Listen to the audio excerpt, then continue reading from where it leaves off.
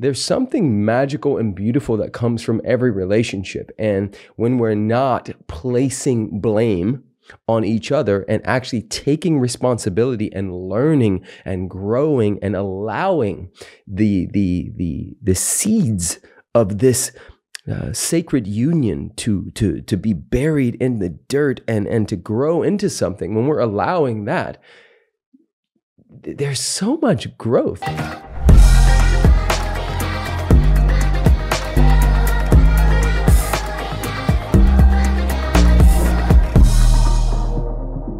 What's up, family? I'm Alexi Panos. I'm Preston Smiles. And welcome to this special edition of our podcast where we deep dive into all things from the female perspective. Yes. And the male perspective. Correct. A lot of male perspective. I'm coming for you. I'm coming.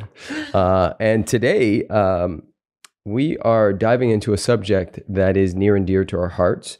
We have a community called Sanctuary, where spirituality and life coaching meet. And in this community, we often get questions and things that come up. And one of the things that has come up often is the conversation about whether someone is wasting their time in relationship and whether they are actually a good fit for their partner. Yeah, we get this so much. You know, people are like, how do I know if this is toxic, if this is my stuff, if this is his stuff? Like, can we make it past this hump? And ladies, it's your stuff. Men, it's your stuff. No, this is like the age-old question, right? First, I think to address this, we really have to talk about the concept and the idea of what we think relationships should be, because I think that's the first issue and barrier that we run into, is the fact that we've got an entire society that was raised with a concept of Disney love. You know, it's like the movie ends when they fall in love. And it's like, okay, so we don't see any hardship. We see the hardship of getting to each other, but we don't see the hardship of what it takes to maintain. And I think it's important for people to first know that, especially conscious relationship, because a lot of people are like, once I find my conscious partner, everything will be great. And it's like, well, hold. Actually, once we find our conscious partner, we have a partner who is more aware and more conscious of their stuff, but also maybe of some of your stuff too. So it can really open up a whole can of worms if we're not prepared for that. For sure. And another thing to take note of, and we'll definitely dive into that, is the sort of understanding or the philosophy that I think both you and I have, which is you can't miss. Yeah. I think most people think that there is a wrong person and a right person. Yeah. And to me, there's only right now and right for you for whatever season, be it a 30-year season or be it a 30-day season. They are right for you because there's something magical and beautiful that comes from every relationship. And when we're not placing blame on each other and actually taking responsibility and learning and growing and allowing the seeds of this sacred union to be buried in the dirt and to grow into something, when we're allowing that, there's so much growth. There's like you and I, right? So let's just go into that for a second. Alexi and I have been together almost 10 years now. And in that 10 years, we've had some of the highest highs and also some of the lowest lows. And I think being with somebody over an extended amount of time has taught me personally that all of it's a gift.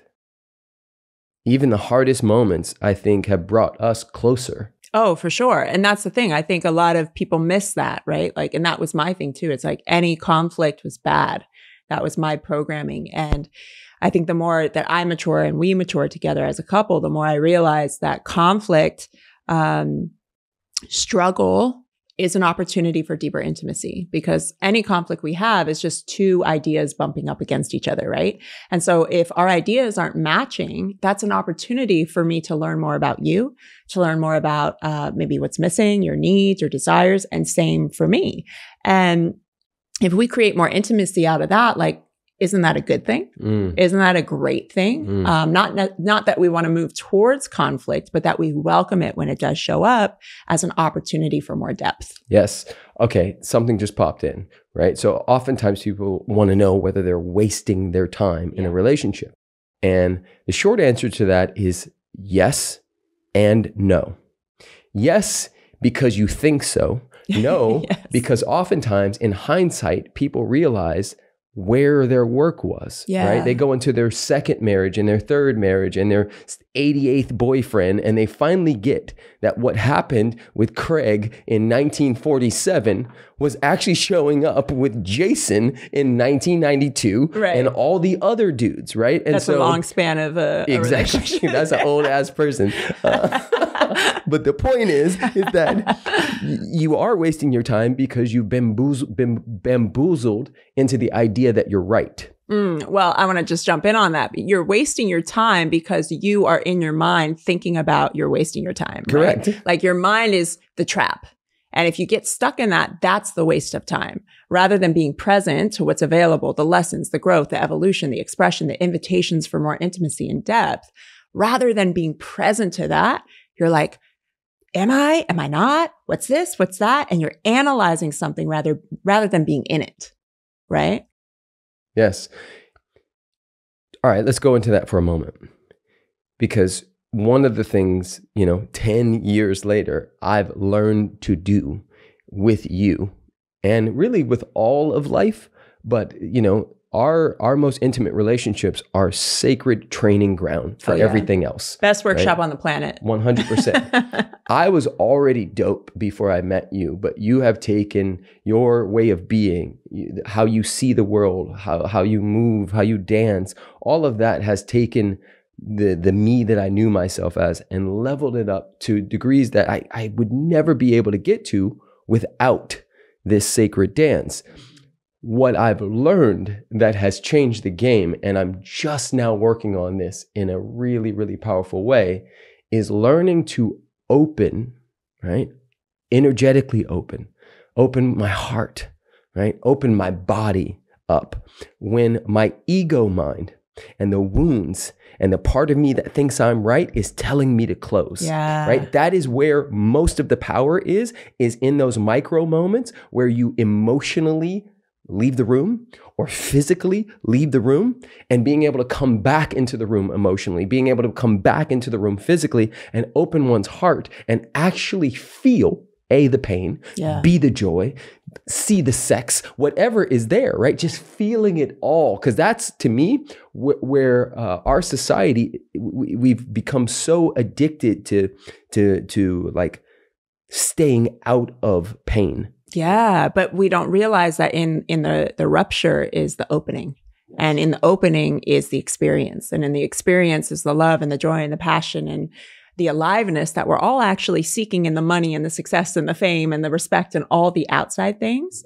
And I think if we allow those openings, those ruptures, and like you're saying, stay in the room and stay open when things get hard, my version of that is like, don't collapse on yourself, right? Because the good girl programming that runs super deep in most women is like, okay, collapse and do whatever you need to do to fix this and make this better and make everyone happy. And in a way, it's just self-betrayal over and over and over and over again. And so not only when we hold ourselves and we remain open, are we staying open to what's available, but we're also holding ourselves and saying, okay, I'm here for me in this too.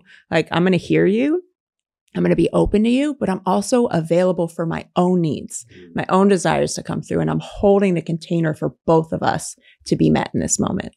And I think that is a thing that we are still practicing very much so, but it's changing everything. Absolutely. Yeah. Yeah. I've been teaching for years that there's only two games ever happening, right? The outside in game and the inside out game. And I've said, on camera many times that the outside in game is when the circumstances are right, then I feel good. Yeah. Right. Yeah. It didn't really hit me until really the last year and a half, where I was still doing that, particularly with you. Yeah. Right. Yes. And how, the subtlety of little looks and moments, and the man part of me that wanted to control your cycles and your hormones and any waves. Good luck. Yeah. Right? I can't even control that shit. Exactly. And I'm over here like, what do I do? What do I need to do to make sure she doesn't get mad at How me? can I calculate this? You can't. Yes. Right. So that has been some of the juiciest work, is noticing that A, I can't control it. B, anytime I'm doing that, I'm giving my power to you. Yeah. And how that also at some level probably causes distrust between us. For sure. Right? Anytime we're abdicating our power and giving it over to our parents or the government or our friends or social media, there's a lack of trust that occurs in the person that's receiving that, because that's a lot to hold for somebody. Yeah. But it's also like what's coming through for me on this is there's a lack of trust. Like in this example, there's a lack of trust from me that I can feel towards you because you're not trusting yourself to be able to hold whatever comes through. Right. And same for me, right? If I'm collapsing on myself, collapsing on my needs, collapsing on my voice, and in that self-betrayal, I'm not trusting myself. So how can you trust me? I'm not respecting myself. So how can you respect me? And it goes back to this age-old idea of we want this perfect person to do everything for us, right? It's like, oh, when I find the perfect man or woman or person, they're going to trust me. They're going to love me. They're going to respect me. They're going to revere me. They're going to be devoted to me. And it's like, okay, are you devoted to yourself? Are you respecting yourself? Are you taking care of yourself? Are you betraying yourself? Are you collapsing on yourself? Well, we're going to get what we're doing. Like if we can't do it for us, how can we expect somebody else to do it for us? That part. You know, and that's such a hard thing. That was such a hard thing for me to get, because I think, again, this Disney version of love wants to sell us the idea that someone's going to come in on a horse and save the day and be everything to you that your parents weren't, that society wasn't, and that you aren't to yourself. Yeah. But truly, the work starts here first. And when we take care of ourselves, we have our own backs and we advocate for ourselves, we can attract a partner that will do the same. Real talk. Because the standard has been set. Okay. So that was a mic drop. And here's what we're going to do. We're going to rapid fire what are the signs that someone's wasting their time, even though we don't think they are, and how to know whether someone's actually a good fit. So let's just ping pong back and forth. I'll start with saying that if the idea of not being with this person continues to haunt you over more than 6 months, then there's probably some valid stuff sitting in there. Because yes, we have emotions and we get angry with each other or sad with each other, and those waves come and go, right? Sometimes they're tsunamis, sometimes they're ripples. But if for 6 months or longer or a little less, you constantly are sort of feel beckoned by stepping out of the space, then there's probably a strong likelihood that the chapter that you and that person have been in is over. And it's really just the fear that you have of disappointing or hurting them or figuring out the finances or the business that's in the way of you honoring the true yes that's sitting in your body for you and the rest of your journey. Okay, so I'm gonna catch that and take a different angle on it. I think it's really important to tap into the heart versus the head, right? And the head's the ego on this one. So I think a lot of times our head will be like, nope, screw this, da da da da, X, Y, and Z. They need to be this or that, and they're not. And the heart is like, oh, but you know this is your person, or you know that this is a season, or and it's hard. A lot of people say, well, how do you know? How do you tap into your heart? It's a practice, and it requires listening. But a caveat to this is where you have to do the work, right? If your heart is saying stay, then you've got to show up and be willing to fill in all the gaps that you are waiting for that other person to fill in. If you can do that and fill in all the gaps, you'll notice a shift in the relationship. If you don't notice a shift in the relationship and you're really doing the work, then it's time to bounce. Real talk. I'm going to take that and counter it with something else, which is whatever it is, if you're going to do it, if you're going to leave at the top. Yes. Leave from your joy. Leave from connectedness. Leave from harmony. Leave from internal peace and peace with the person that has come in to do this sacred dance with you. Out of 8 billion people on the planet, this walking, talking miracle has come in to shake you up, to love you up, to bring you to your knees, metaphorically, energetically, proverbially, and it is the best gift you could give yourself, your partner, and the third entity called your relationship, to leave at the top. And so what I mean by that is make a decision. Hey, okay, this feels like it's over, right? Whether you say it or not to that person. And then decide that, like Alexi said, whatever is missing, whatever you want, go back to dating, go back to adventuring, go back to sneaking in the bed and kissing each other's, private parts and all the good stuff, and like actually leave at the top, and then make a decision, right? If you get to the top and then you still want to go, it's time. It's time to go. Yeah, I think another thing too is values and vision, right? Like if we're both looking at the same mountain and we both have the same values around, like, this is what matters in life, this is what we're up to, this is where we're headed. Not that you have to be in the same industry or want to do the same things in life, but you have the same ideas about what's important. I think that's a big thing that people really don't pay attention to, right? Because you can get to these points in life, like when life gets hard, let's say, or new chapters like parenthood. That's when your values get tested. That's when things really get tested and you start to see the gaps in the values. So I would say looking at each other's values, looking at what's important to you. And I also want to drop in the thing that I shared with you. This is a really great thing that you can use for yourself, no matter where you're at in your relationship. When we were going through one of our hardest times this past year, I was sitting with the idea, like, what if we got divorced? Like, what would happen? How would I be different? How would I change? Because you know how people are always like 10 times better in their next relationship or 10 times better in their second marriage. It's like, how would I be better? How would I be different?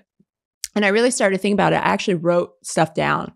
I was like, oh man, why am I not doing that shit now? Like, why am I not being that woman right now? And it just hit me. Like, I know what I get to change. Most of us do, right? Like, most of us have had feedback from at least a few partners about certain things. Most of us get feedback from life about what's not working. Most of us can feel within ourselves where we're being out of integrity with our true essence, our true expression. So why am I not living that now and being that woman now? So the invitation for all of you, no matter where you're at in your relationship, is be the person, the best version of you right now. And I know that's easy to say, but think about it in terms of this. If you got out of this relationship and you moved on, what would you do differently? How would you show up better? Do that now. Do that now so you can get to that top of the mountain and say, okay, do I want to stay or do I want to go? It's big. Blessings and blessings, beautiful souls. If you would like to continue this conversation in a community that is literally the best in the world called Sanctuary, check the show notes or go to www.thebridgemethod.org/sanctuary. Yeah, come hang with us there. We get into all things spirituality that is practical. How do you apply this to your life and live your fullest expression now, so we don't have to wait to the end of our lives to get there? Ooh, ooh, rah.